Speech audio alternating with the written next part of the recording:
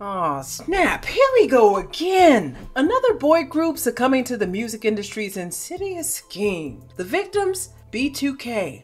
Minus the cornrow sporting ninja who had an icebox where his heart used to be. The perpetrator? Chris Stokes. Allegedly. An acronym for Boys of the New Millennium, B2k brought in Y2k, soothing everyone's anxieties from the supposed Y2k panic that had y'all hoarding Chef Boyardee canned goods and Campbell soups like your lives depended on it? Well, I guess it did. But fortunately for y'all, Lil Fizz, J-Boog, Raz B, and Omarion were there to give you a dose of escapism that you didn't know you needed. They came, dropped a few bangers, a film, and dipped all the way before they reached their 5th birthday as a group. Since then, the members have all gone their separate ways, leaving behind an unresolved trail of secrets, animosity, and crimes that hadn't left the premises of B2k's unsturdy foundation until now. Ushering in the wave of all-black male groups like Jagged Edge, 112, Day 26, and all of the other now defunct groups who were given promises just for those promises to be torn to shreds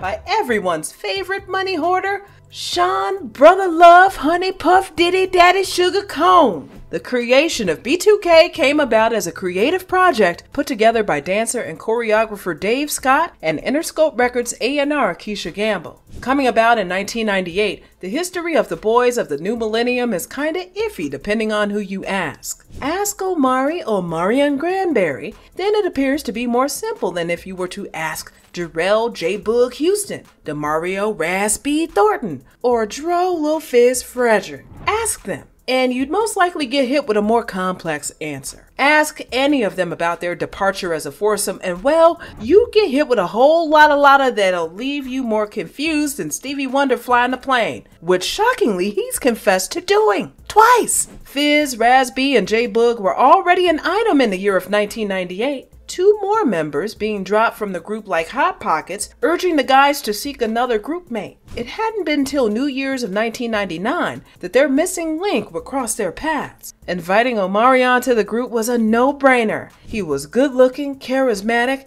and could pop-lock his butt off. Spinning the block on the whole, depending on who you ask segment, some say that the group actually met at one of J-Boog's relatives' parties and not Omarion's, like magazines like Word Up wanted you to believe back in the day, stating that the group met at J-Boog's first cousin Marcus Houston's 18th birthday party. But according to the guys, that just isn't correct. The product of Los Angeles, California, despite all being inner city children, these inner city kids never in a million years would have hung out with each other if it weren't for the powers that be pulling them in each other's direction. Fizz, the NOLA-born Creole-filled crooner, and not Blaxican or Blasian like they again wanted you to believe, as if his government name didn't give it away, will be the first to tell you that the guys would have never been the guys if Keisha and them never introduced them to each other. Bamboozling the public was the game those in the music industry played a lot. Obviously, they can't get away with doing all that lying and plotting nowadays thanks to Wikipedia and all the nosy sources all around the internet. But boy, did they have a field day lying about ages, relatives, the mansions owned, and a whole lot of Master P scheming. Aside from a good majority of BET viewers convinced that Omarion and Marcus Houston were brothers for a long period of time, does anyone remember when they tried to convince us that Fizz and Jhené Aiko were cousins? Contractually glued together in 1998, then 99, B2k didn't really launch until around 2001, reaching mainstream success with the Tricky Stewart-produced debut single, The repetitive dance record peaked at number 37 on the Billboard Hot 100, and its music video features a young Jhené Aiko. Their self-titled debut album, B2k, soon followed, peaking at number 2 on Billboard's Hot 200 chart. The team's first ever album went on to become certified gold and includes the singles Gots to Be and Why I Love You. Nearing the end of the year, Mission B2k global domination was in full effect, and J-Boog, Raz B, Lil Fizz, and Omarion were plastered, more so their posters, over the walls and ceilings of preteens and teen girls everywhere. Don't get it confused though. B2k had some of the fellows swooning as well. Boys wanted to be them and girls wanted to be with them. The Scream tour with Lil Woward would soon come about before returning in '02 with their 4th single, Bump Bump Bump.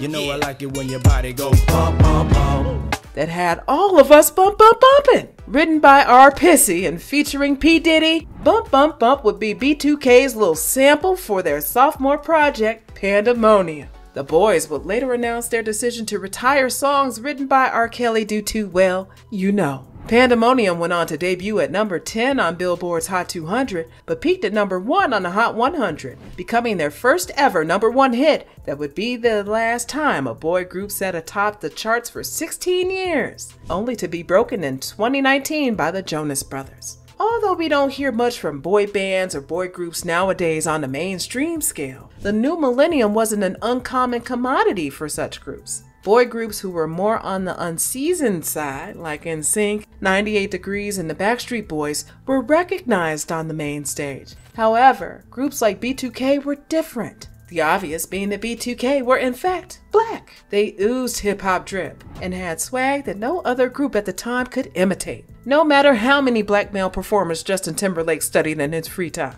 Their music video for the song Girlfriend, starring Jennifer Freeman,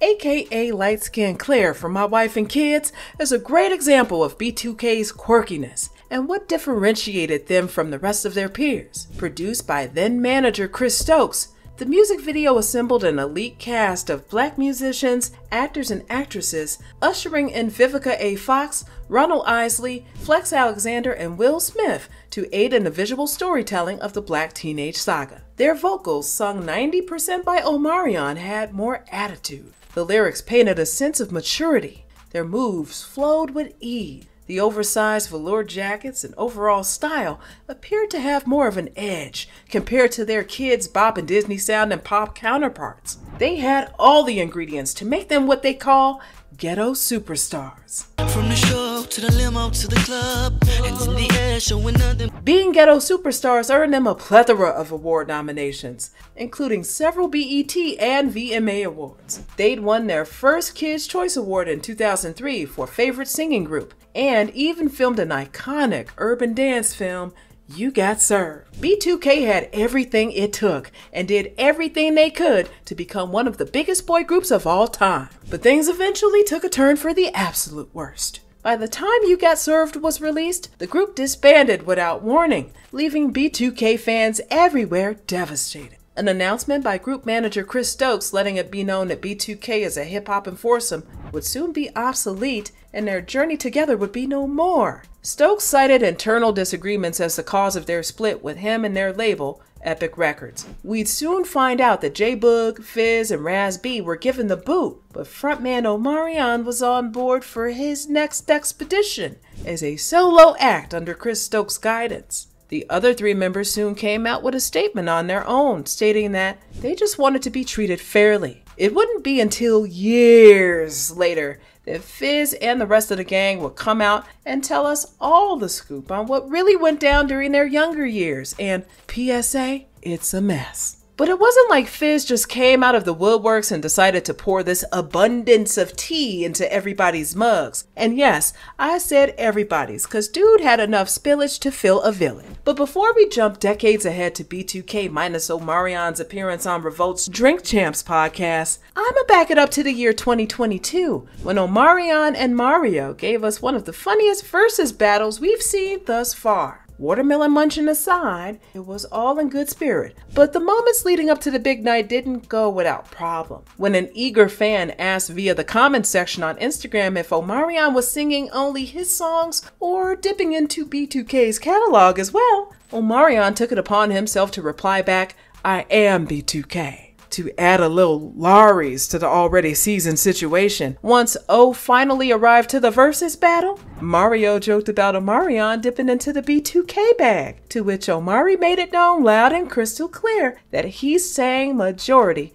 if not all, of B2K's hits anti-ways. So that really B2K's music is his music. Needless to say, the rest of B2K wasn't feeling the sly shade and responded with a comical diss of their own. Raz B posted a clip of David Ruffin from the Temptations movie to his IG page, suggesting that that was what Omarion was acting like during the battle. In case you weren't aware of why that was sly shade, David Ruffin was the Temptations' lead man, but acted as if the rest of the Temps were nothing but background performers. Omari was giving every bit of "I'm David Ruffin, and these are the Temptation." Following the verses, Raz, Fizz, and Boog took to Raz B's page to comment, "You got served," simultaneously under the David Ruffin clip, poking fun at Omarion since, according to the vast majority, Mario had won the battle. This immediately stirred the beef rumors, to which Omarion confirmed in an IG post of his own. Omari's post started off with gratitude towards his supporters,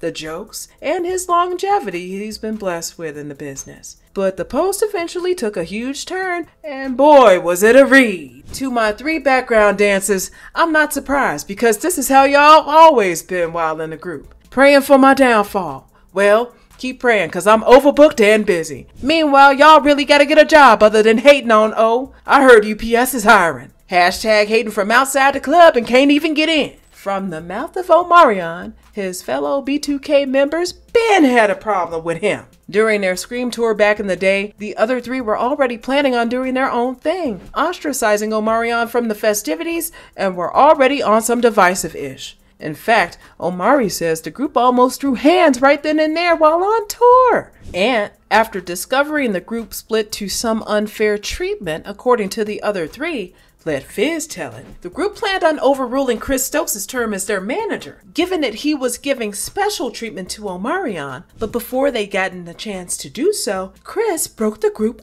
up. And how'd Stokes find out about their little plot? According to Fizz, it was Omarion who snitched to Stokes, ruining their plans of firing him as their manager, all because of conflict between Omari and the other boys was already brewing due to favoritism of Omarion on Chris Stokes' end. And again, according to Fizz, Fizz took a girl from Omarion that Omarion liked at the time, and Omarion wasn't here for it. When Stokes confronted the other boys about wanting to get out of their contracts, allegedly Stokes had also brought up the fact that he knew about Fizz messing with a girl Omarion liked, which is how Fizz found out Omarion snitched in the first place. In short, it all boils down to management, shady business practices, and a whole bunch of he said. Being an entertainer, the guys were in awe of the fame, glitz, and recognition. But notice they didn't make a single penny from the Scream tour. Meanwhile, Chris Stokes was riding around in fancy cars and dripped down in designer every time they saw him. Also, according to both J-Boog and Fizz, Fizz and Boog were the fan favorites during the height of B2k, and despite all the work Omarion was putting in, B2k fans just weren't feeling him as much as they were feeling Fizz and Boog. With all the turmoil going on within the group, we get hit with yet another bombshell via everyone's favorite cheetah girl and 3LW member. Please note the quotes, Keely Williams, who couldn't wait to open that gap-filled mouth of hers and confess, unprovoked, that 3/4 of B2k ran a train on her. Okay, she did say all of that, but she did say she was messing around with B2k minus Omarion around the same time. Whatever that means. When the Millennium Tour was announced back in late 2018, B2k fans were ecstatic. However, B2k barely made it as the group disbanded yet again after a few shows in, and it had been announced in 2020 that Omarion would continue the tour without his groupers. Omarion even put out a documentary documenting the court battle with the mother of his kids, April Jones, and behind the scenes leading up to the tour titled Omega, The Gift and the Curse. In the doc, we witnessed Raz B have several breakdowns and eventually opt out of the tour altogether, citing that he didn't feel safe due to Chris Stokes lingering around. Way back in 2007, Raz had come out and told the world that Chris Stokes sexually assaulted him when he was a child, before even becoming a part of B2k, an allegation that has been attached to Stokes since. In Omarion's documentary, Omari does his best to soothe and console Raz as he goes through emotional ups and downs, and pointed out how J-Boog was mocking Raz B's pain by wearing a shirt that said, "I don't feel safe." Omarion Ben stopped dealing with Chris Stokes and his fake industry brother after all the hoopla surrounding Stokes and Marcus allegedly marrying a woman, a missing person who he allegedly groomed and dated when she was just 15, on top of J-Boog still dealing with Stokes, Fizz dating Omarion's baby mama April just a few years before the Millennium Tour, making it indirectly be known that he he does tend to go after Omarion's women specifically. And Omarion not saying a peep about what really happened to B2k until recent years, only after the rest of B2k spoke negatively on his name time and time again, trying to paint a blurry picture. I think we can all see why Omarion don't mess with them people, but I'm not here to sway anybody's opinions. I'll leave that up for y'all to decide. B2k's journey of birth, departure, rediscovery, and a reunion that wasn't really a reunion was laced with a whole lot of deceit, inner turmoil, and drama that honestly, we still don't know who or what to believe. As far as we can tell, unfortunately for B2k fans, the boys aren't getting back together anytime soon. And this saga may just continue on into Y3k. Maybe by then the guys will put their differences to the side and finally reunite in a way the fans crave once and for all. Maybe not. As of recently, Omari is still doing him. Fizz is spreading his cheeks for the world to see, allegedly. Raz is still battling his own mind, aren't we all? And Boog is somewhere chilling like a villain outside of the public eye. Do you think B2k will ever come back together? What do you think really broke the group up? Let us know your thoughts and opinions down below in the comments. And stay tuned for more true celebrity stories.